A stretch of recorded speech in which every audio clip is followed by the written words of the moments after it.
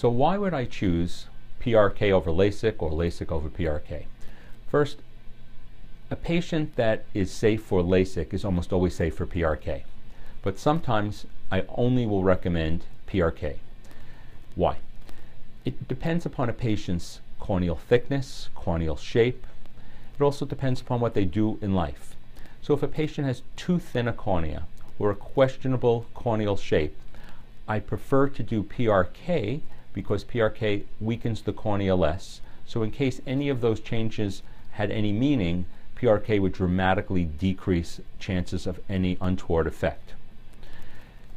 As far as what a patient does, PRK, there is no flap, so really there's no worry about a patient being hit in his or her eye.